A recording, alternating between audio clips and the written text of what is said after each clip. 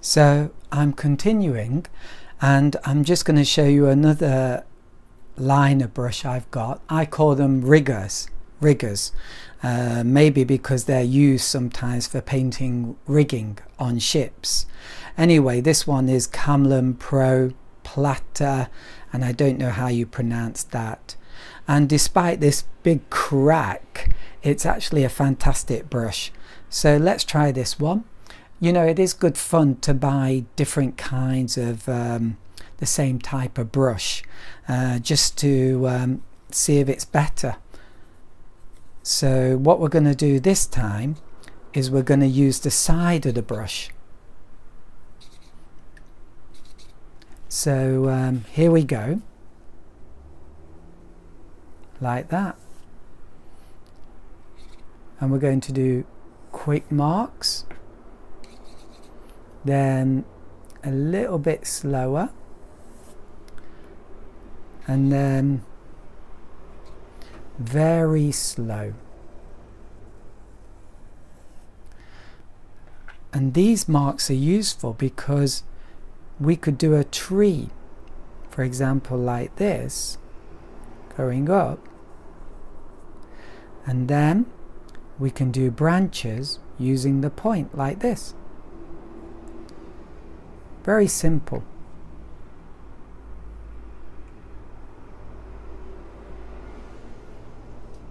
But looks very nice. Looks very nice. So let's have another go. Maybe a bit darker. And then some branches.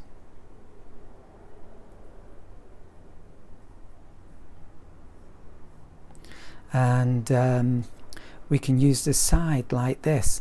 I think this is called scumming. So I'm going up and down roughly, and that creates a lovely grass effect. And we can do a few flicky strokes using the point. Now they're a bit too high but that's okay, like that.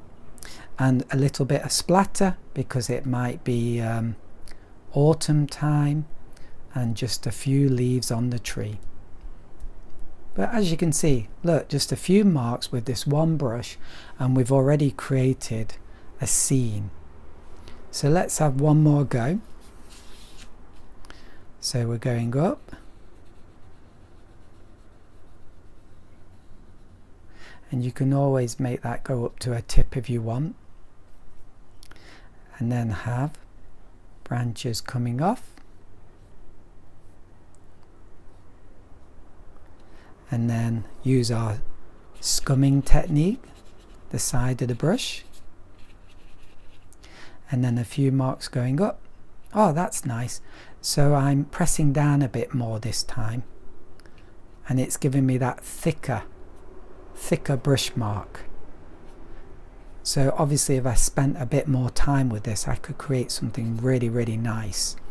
And if these marks are a bit strong, you can just do that with your finger.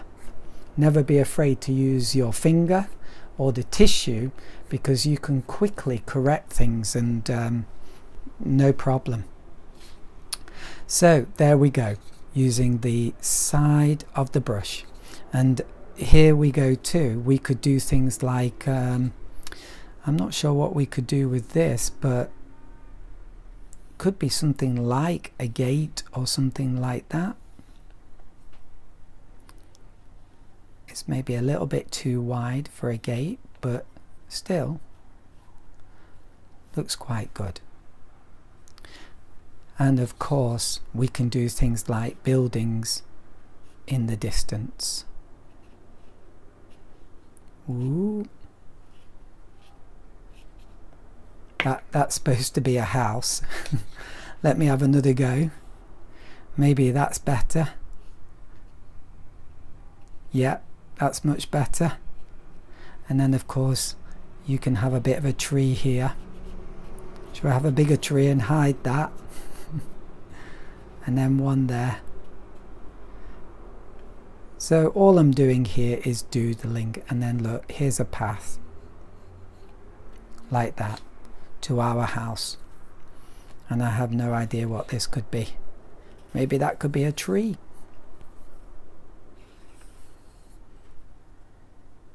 And some branches coming out like that.